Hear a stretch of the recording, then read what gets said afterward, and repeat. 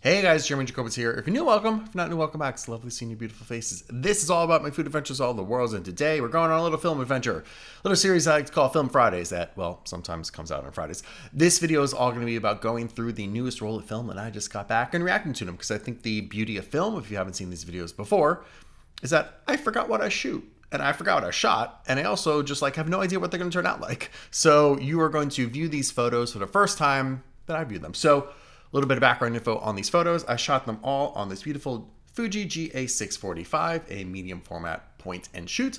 I shot them all on Portra 400, trying to overexpose them, shooting at ISO, setting this ISO 200. And yeah, some stuff is gonna be Bushwick because I know I finished the roll last week, but I truly have no idea what else is on this roll. Let's get into it. Okay, so photo number one. This is in Nashville. Oh my God, I must have started this roll like months and months and months and months and months ago. This is like the big AT&T tower thing in Nashville. I like it. I like it. I like it. It looks, as I said, I've been trying to shoot overexposed. This looks a touch under. If you want to see the final edits on these photos, check out my Instagram at Jacobowitz.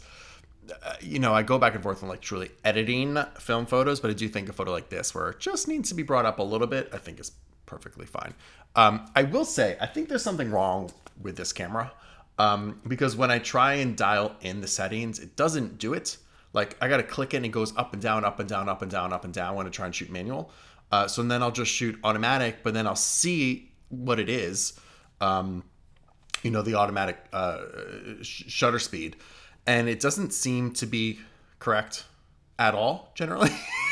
So if these are all under or all over, I'm going to blame the camera. I'm going to blame the camera. I'm going to blame the camera. But I like the photo if it wasn't under. Although it's a mood. It definitely sets a mood. All right, shot number two here is this honky tonk bar in Nashville. Again, another photo that is way under, but it is kind of moody and is kind of cool. This is on Broadway, which sort of runs down the middle of the street. That's where they have all the bars and all the live performances and all that other cool stuff. So, decent shot, I guess. This is another shot of the AT&T Tower there in Nashville, getting more of a sense of Broadway itself. It sort of looms over the whole street there.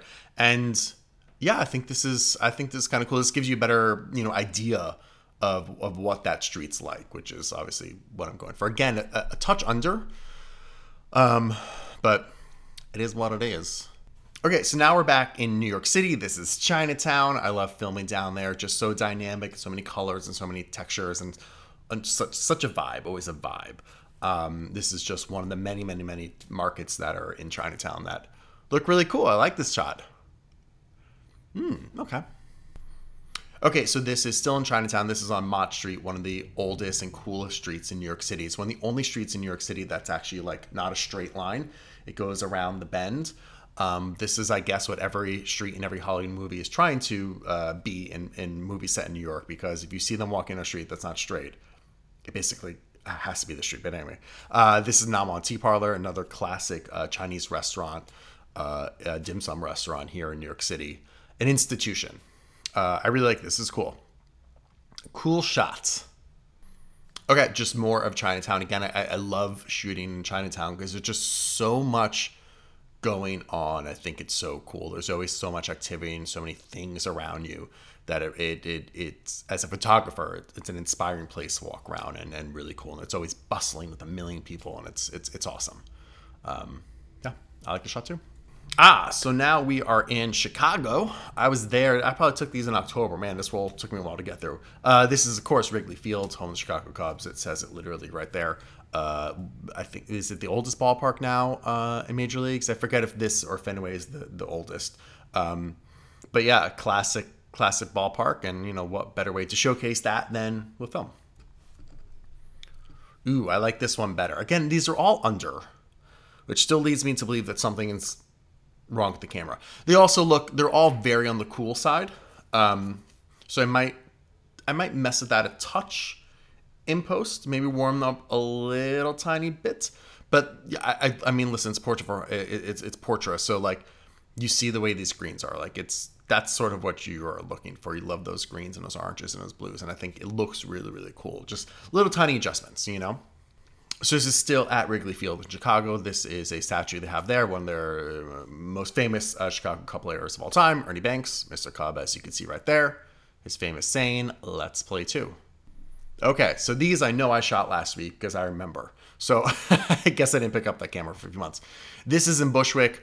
And like, again, Bushwick is just like such a cool area to photograph because it is very industrial.